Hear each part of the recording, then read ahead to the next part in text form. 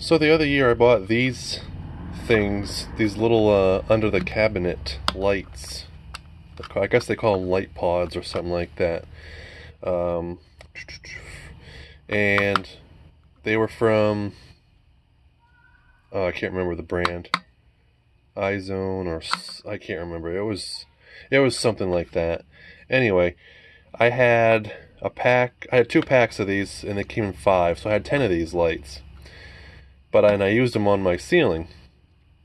Well, in like a 2-year life cycle, I guess all the heat and humidity got to them, and most of the springs out back, literally after the batteries died and I didn't get a chance to replace them, they kind of like popped, and over the time the acid ate away at the springs, and the springs were rusty, not corroded, just rusty, but the batteries were popped and corroded. The springs broke. So I'm like, I'm not going to deal with trying to find a rig to get those to work again. So I chucked most of them, and these are the only 2 that are in the most decent of shape. So I still got those, and I can still use those. But yeah, so I was at Walmart the other day, and I saw they're selling a similar model, and they call them puck lights. And here's one of them, and I have it on the color changing mode right now, but it's pretty much the exact same thing.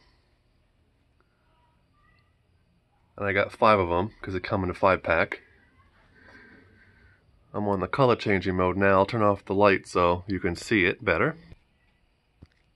So here we are in the multi-color mode, and I'm not in wide angle, which I should be, so you can see more of it at the same time. But oh well. So I only got 5 for now. Oh, the video just froze on me and then unfroze. I wonder if that's gonna be caught on the recording. Anyway, here's like all your red, and then we got the green, which is pretty cool, and then blue. And I got all the other shades of colors ranging between green and blue and red. And then for the light mode, here is white.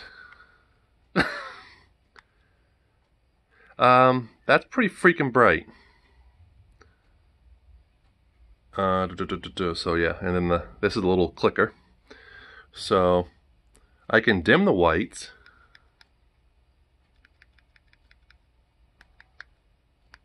But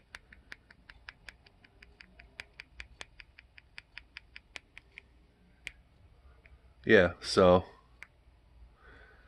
those are from Walmart. It's their own brand, so it's called Great Value. That's some pretty bright lights, and my floor's a little bit of a mess right now, so I'm not going to show you how bright it is on the ground level. But yeah, so those are the Great Value puck lights, and those are freaking bright, and they take 3 AAAs each. So 3, 6, 9, 12, 13, 14. That's 15 AAA batteries that I need. Anyway, that's that. Later.